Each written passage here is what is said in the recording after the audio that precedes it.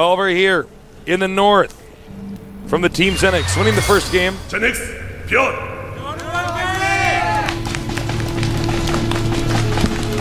There he is with his Gosu hands. Those sick Gosu hands.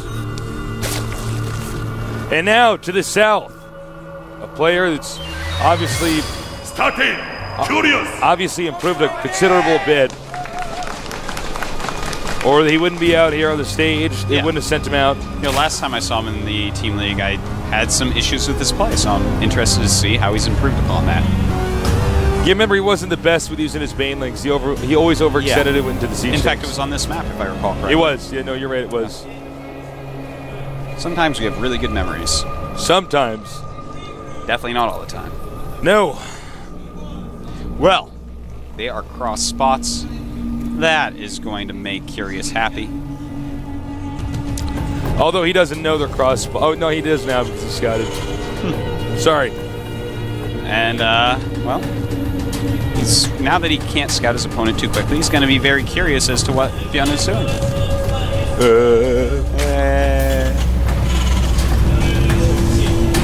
All right, Artosis. Yes. Your favorite Sega Genesis game? Go. Buck Rogers. What is that? The most open-ended RPG for a console system probably ever, but I don't know because I haven't played recent ones. Interesting. You tasteless. Kid Chameleon. Hardest game ever made. Nobody's beaten it except for me. Nobody in the whole world has beaten it. Nobody. And you can't do the thing where you cheat on level 2. On YouTube, that's that was you. The walkthrough? Yeah. There's no walkthrough. There's a speed run. No, but it's no, it's not a speed run. It's one of those ones where the guy actually is like cheating. It's like for aesthetics that he did that, which it doesn't make any sense. I see. Just can't appreciate it the same way. He like used an emulator or whatever. All right, so the drone gets in, sees the gas. Really, really good drone. That was a job well drone.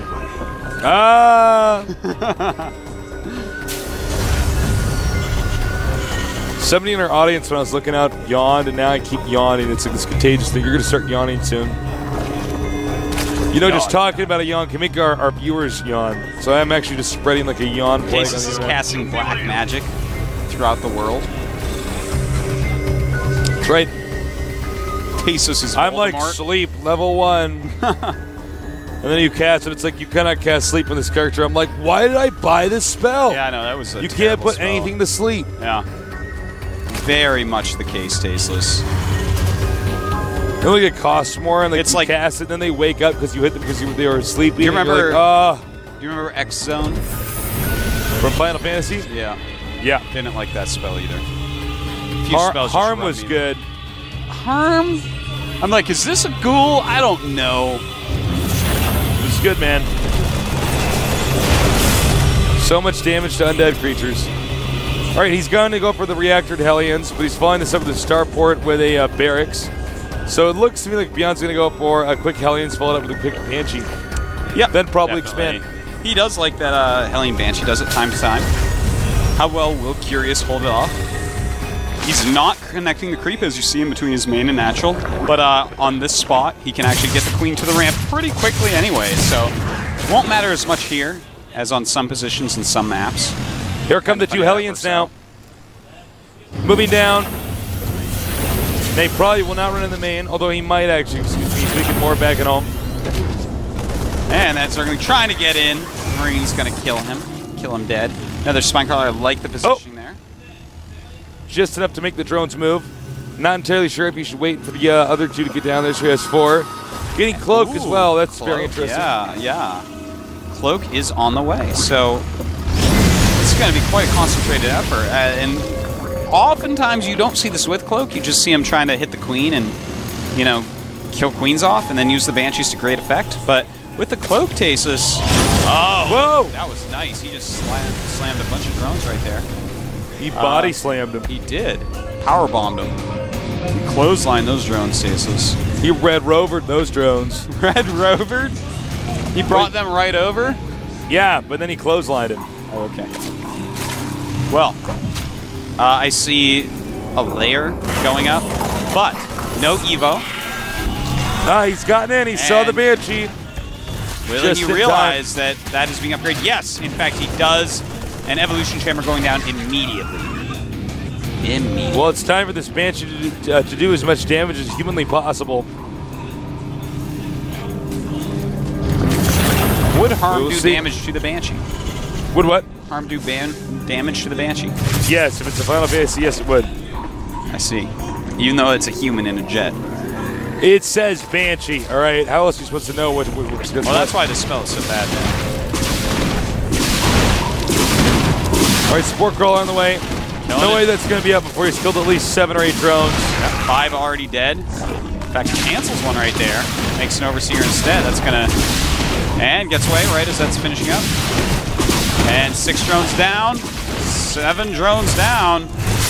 And takes it out, but still, so many drones killed. You said 6 or 7, Tasteless. I was right. He got 7. Could have gotten 7 and gotten away, but misclicked a little bit. Another Banshee is on his way down. Terran expanding now. And let's see if he goes mech from here, if he just makes more barracks. Zerg's getting a lot of Zerglings out here. Don't forget he does have Cloak. Looks like Bjorn's going to go for pretty heavy Marines. Yeah. No more Hellions. Instead, probably Siege Tanks will start up momentarily here. Spire is on the way. Will Curious go for a heavier Mutalist composition, or will he do the more standard Banelings? I'm hoping the Mutas. We'll see. My bet is he'll go for Mutas because the Banshee's just out. And a Goop on the factory. Goodbye, Overseer. The Gooping probably just in case he gets a Thor right when he sees the Mutas that are going to be on the way. Yeah, you know, you Goop a barracks doesn't really do much. You Goop that, nice job. And oh my God, huge surround there. Whoa! Oh, good microbyte. Oh my God, Bjorn. He actually killed so much more than he should have after that. Bjorn did a lot of good fake moves there. You know, he was going forward, then he went right back in through the Zerglings and got to their side. The macro hatchery is going up, and the Spire is just about to finish. Looks like he's going to have enough to make about 7 mutas at once. And I don't know if Terran is really that equipped for this. Yeah. No, I mean Protoss. I mean Zerg. I mean Night Elf. I mean Blanca. I just think it gets more and more out of control. Yeah. I mean, the Chicago Bulls. It's like, no, it's not even a video game, man. Dude, what are you doing, man? 7 mutas are being created. The third base is going up. More of an old school third base timing, with the third base being after that macro hatch. Yeah. And as the mutas are popping, that's kind of the timing that existed during the beta, and then a little bit after that. Well, I think what he's doing is he said, all right, I identified it's going to be a Banshee Hellion rush. I've held it off. Now I can get a macro hatch up and then a third base, and still be ahead. Curious almost losing a muta. 7 hit points left on it. And these mutas not doing a whole lot yet. Hatchery halfway complete. Still more and more Marines here, but we don't have a ton of Banelings out right now, so he's in good shape. It looks to me like Zerg Curious is actually going to go for just a ton of air units and try to make sure that Terran can never leave his base. Meanwhile, the Banelings will be used to try to engage the army when he does come out, if he does decide to go for that. Well, Mutalist harassment, killing a few SCVs, does end up losing that very damaged muta. Probably should have sent him home, put some band-aids on him. Not even joking. Send him home and transfuse. Good creep spread so far. We're curious. Oh, he's got to be careful, though. Doesn't want to get a... Terran's pushing. Ooh. Oh! Trying the ZeNEX line style. Not quite catching him yet. A lot of Zerglings are on the way. A Baneling Nest is up. And he's going Banes, Tasteless. Well, it was a nice job there with the flanking from the Zerg and then backing up. Terran doesn't seem too comfortable moving out. Now, the reason why he's using this medevac, because obviously there are mutas out, so Mutalist Zergling can actually kill that. Oh, sneaky Banshee. How many kills in that Banshee, Artosis? It's 2 so far. 2. No anti-air over there at the moment. The Overseer is there, though. Mutas should be coming back. He needs to run. That Banshee. Damn, the Banshee fires fast. Yeah, it really does. You actually always run from a Banshee, Tasteless. Oh, yeah. Well, here come the Marines. And you know what? This is kind of tank heavy on this timing, but he continues to make Banelings. I really feel like ZeNEX line has a better answer to this, which is, of course, the Mutalisk Zergling. You know, you can, if they're pretty tank heavy, you can really do a lot of damage to those Zerglings just running in, and you'll have way more mutas. And you just start killing off a few Marines, and suddenly your mutas overwhelm everything. Ah, now here comes a drop. The Queen's coming out. And he's attacking in 2 locations at once. Not enough Zerglings. Uh-oh, Baneling's speed is almost done. Not quite, though. And another attack over here by Beyond. Now he does have siege tanks up there. He almost has this game we on. He goes, we on? Is that what you said? Man. He might find out he's number 1. All right, now he knows the Banelings are the threat here. He might try to target down the hatch. The mutas are coming up. And, you know, Zerg's got to be careful because, all right. Here we go. A good spread by Beyond so far. A lot of mutas are left. Oh, my God. Wow. There's too many of them. Completely crushing the face. See you in hell, hatchery. And, well, it's 157 supply to 119. And Beyond has his 3rd command center already out, already floating over. Okay, this is bad. I think right now, StarTale's making some mistakes here. Yeah. With who they're sending out. You don't want to be down 2 games when you have no wins. Furious is... He's just... I don't think he's doing that great a job, Tayson. We have these +1/1 Marines. The Banelings are incoming. And finally, it looks like he will take out, sending the medevacs away at a good timing. Yeah. Sending them off in different directions, realizing that mutas are much quicker. And just choosing to kill 2. I feel like he actually could have killed all those if he had gone after the front one. All right, takes out the turrets now. Curious, this is a nice way to try to engineer a comeback. You know, get some SCs, get the turrets. But turrets are pretty good, and that bought enough time for the Marines now come in here and try to attack. You can see Curious is like, I think I can get that, but I don't know if there are more Marines behind that.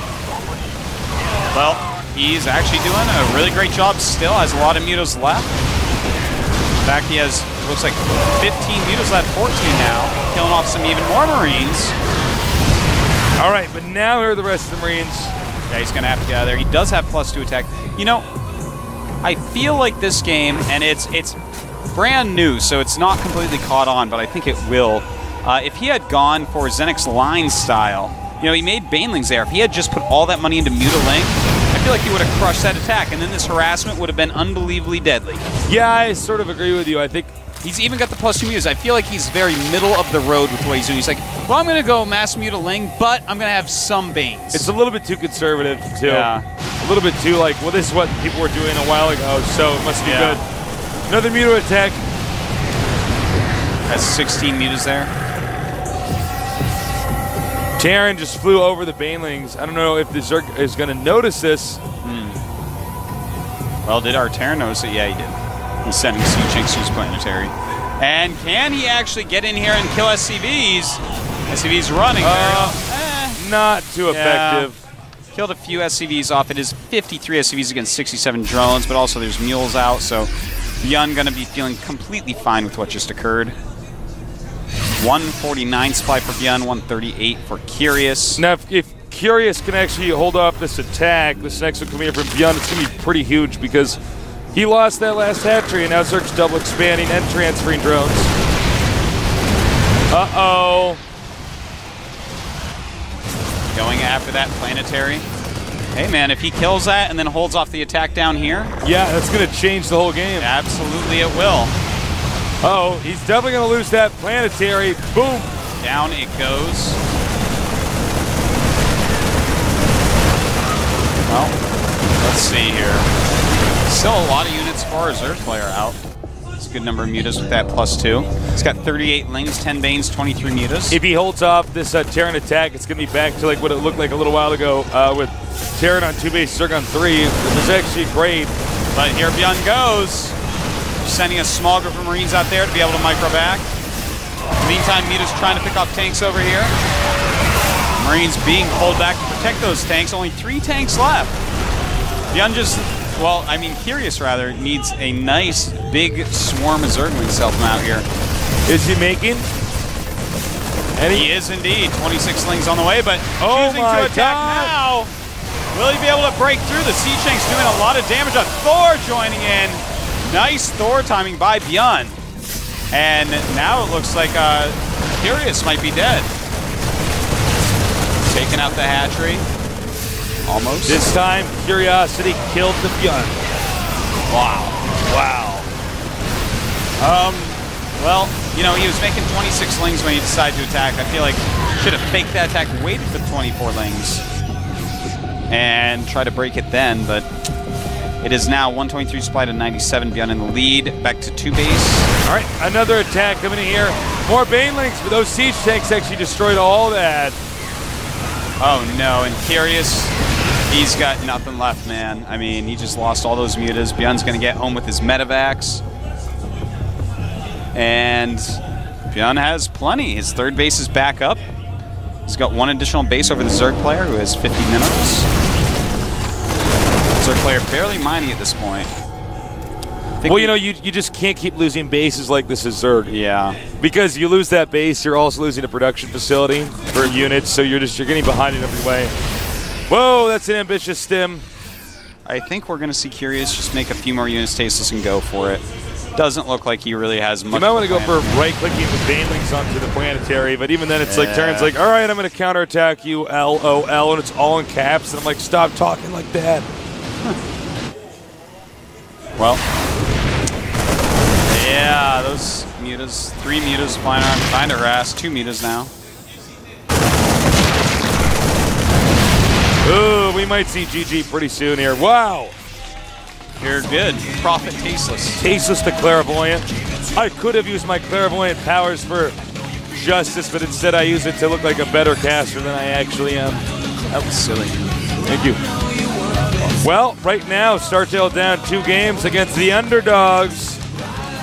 Oh. Well, Bjorn, he's not an underdog tasteless. He's actually doing so well in the GSL right now. Really has shown so much improvement. He's given the the StarTale team a run for his money. Oh my God. You're so Bjorny. Thank you. You're also my Bjorny. My Bjorny. This is the Bjorn. Bjorn's green word, guys. All right. Well, we're going to take a look at who they're going to bring out next. Who do you bring out from StarTale? Frankly, at this point in time, I say, yeah. You bring out Ace or Squirtle? Probably Squirtle. Squirtle. Bjorn is weak to water Pokemon. He was a water Pokemon, well, he's a rock type, so Squirtle can go ahead and hurt him, man. He's solid as a rock. Got to use Water Gun. Get your little Super Soaker out. Do you ever have a Super Soaker? My brother got one at some point.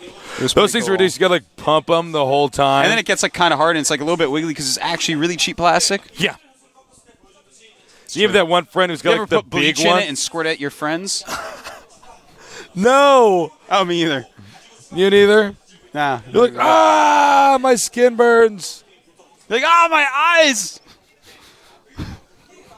You're a terrible, terrible child, Artosis. I didn't do that, Tasteless. So you think Squirtle? I'm going to vote with Squirtle.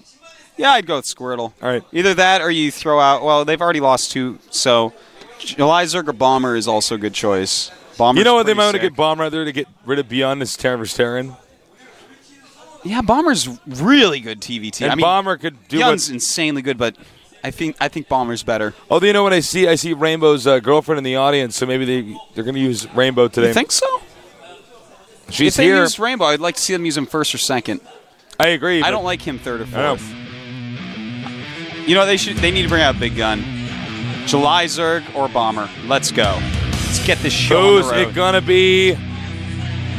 Wait for it. Ace?